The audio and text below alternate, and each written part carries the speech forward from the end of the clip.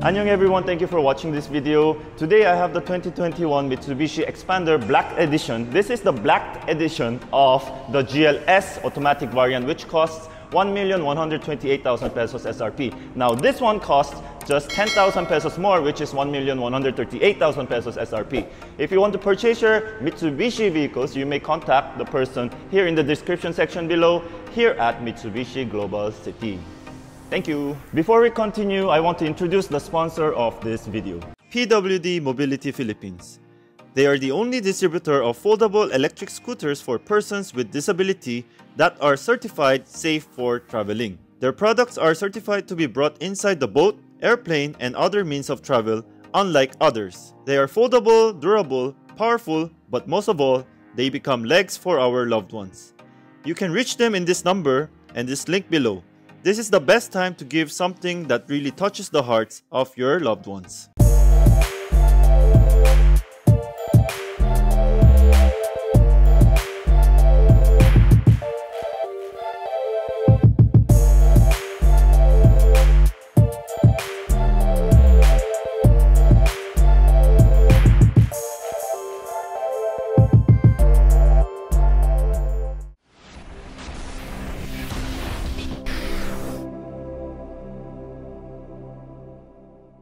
As you well know, Xpander is one of the best-selling MPVs here in the Philippines, and it is one of the biggest competitor of the Innova. But they have different cues in styling. So if you want something sharp, you may go for the Xpander, but if you want something more tamed, you may go for the Innova. The Black Edition Xpander looks really black because all the chrome accents are now blacked out. So, you know, driving a black car during the night might be a bit more risky for people not to see you, but you don't have to worry about that because we do get LED lights in front and also some halogen bulb here in the fog lamp. By the way, here are the dimensions of the Xpander Black Edition. Now, what is significant in the dimension is that the Black Edition has the exact same dimension as your regular variants. Now, it does differ with the Xpander Cross, which costs 1,255,000 pesos SRP. Now, that's about how much? 117,000 pesos additional. Now, for that exchange, what you'll be getting is a different look because you have more black claddings on the exterior. You'll have wider, taller, and longer, which means you'll have more minimum ground clearance. The Xpander GLS has 200 millimeters of ground clearance, and the Xpander Cross has 225 millimeters of minimum ground clearance. So if you want a taller ride, maybe a bit of more space in the cabin, you may go for the Xpander Cross. Here are the significant points what the Black Edition has. We have black side mirror, black rims 16-inch, and also black outdoor handles. Now, you do get disc brake for the front and drum braking for the back, while you get a McPherson strut for the front and torsion beam for the rear in suspension. Now, other than that, let's head to the back and see what are the changes. As you can see, here at the back of the Black Edition, you only see red on the very significant areas. Yes, guys, don't black out the brake lights. It defeats the purpose, and don't make it blink, please. Black out everything, black spoiler, black shark's fin antenna, black bumper, black claddings, except for the Mitsubishi logo, which is still retained as chrome. Now, I think this one should be blacked out as well. What do you think, guys? The maximum cargo space for the Xpander, you have 1,632 liters of cargo space. Now that is achieved when you fold down the third row. Furthermore, you can even fold down the second row. So this is like one of the ultimate family vehicle and MPVs. Very easy to drive and practical for the Filipino families. Also, what's significant is that although we don't have backup sensors, we do get a backup camera. By the way, this is how the key looks like. It's a regular key design that is shared across the fleet. Let us check what's under the hood. Under the hood of the Xpander, for this Black Edition, it doesn't change. It has the same 1.5 liter MyVec technology naturally aspirated engine, and it is mated to 4-speed automatic transmission, insulation, and a manual strut. Let us enter the vehicle and check what's inside this Black Edition.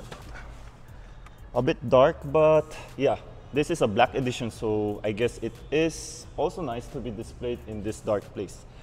So the door panel has all plastic, and this one is the most futuristic pattern that you can find. The others are all plastic. These are imitation for the stitching, but you do get chrome door handle.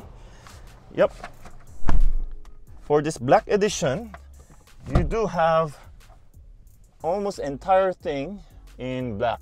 Well, the headliner is in white. The steering wheel, it is wrapped in leather, but it kind of feels like urethane. You do get gloss accents with chrome accents. Now, most of the Black Edition features can be found outside, not inside. As you can see, everything is just the same. Very important that we do have a backup camera, but then this head unit doesn't support Apple CarPlay and Android Auto. Then when you turn on the light, just look at this. Yeah, you see how very subtle it is to turn on. It's very gracious and luxurious, and I like that very much. Now, yes, we do not get volume dials, but we do have volume buttons here on the steering wheel, and we do have 3 dials, manual, rotary type of air conditioning system with a separate control for the blower at the back. Now, if you want a more detailed review, you may watch my other review, but if you want to purchase this one, please do head down here in Mitsubishi Global City. Controls for the side mirror. So yeah, inside is just the same. You may head down to my other video if you want to watch more. Thank you. Here at the back, you do get the same design of the door cards and the door bins, and this silver area, still chrome also. Now the seats are also the same, they're in fabric. The blowers are there, and huge cargo space. Now I wish they could have changed the headliner to black, since this is a Black Edition. So, yep. And the rear looks like this. Yes, it gets fully flat, a bit of incline, but it is almost flat. We do get 12 volt here. Yeah, this is a really practical car. See, you even have a place for your phone for the third row people. And here, lots of cargo, and we do get a spare wheel in donut type. Yes, what I want to recommend or improve on this, we get some rear sensors, and I wish the camera, the backup camera has active trajectory lines. The poggy points are the rims, the front grille. Well, it looks really nice actually in this monotone. So if you want to purchase this one, you may head down here so you can buy yourself a Black Edition. This is the best-selling model of the Mitsubishi. Oh, this has good acceleration, and this is a 1.5 liter engine, naturally aspirated. The transmission is 4-speed automatic transmission, and it is the conventional 4-speed automatic transmission. It will have the most natural driving experience. The visibility is amazing. The side mirrors are also in nice size and shape. Oh, I like it. It's so quiet. Of course, this is a gasoline engine, but you know, it's still quiet and it's not struggling. The shifting is fast. Here is the flooring from 20.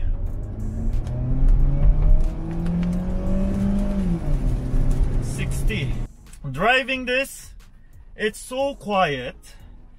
The horn is like that. It's very loud. The stance is low, but the view is commanding.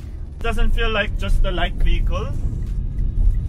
The only noise that you hear is from the tires, but I don't know how it will drive with 7 people on board. But as of now, with just me inside the cabin, I am having no problem, no issues in accelerating, and I'm also having no issues in braking.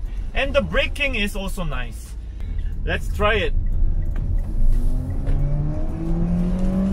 60. Oh yeah, and then it is also handling the potholes really well. Go to the right.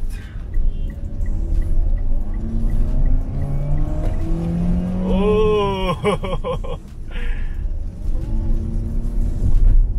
yeah, it's taking the bumps really well. You don't hear those brutal sound when you step on the. It's set up to drive this Xpander. No wonder Kuya RM and Elaine likes this car. It is nice to drive. It is easy to drive. The steering wheel, it is not the, well, it gets stiffer. I don't know. It feels like this is electronic and hydraulic at the same time.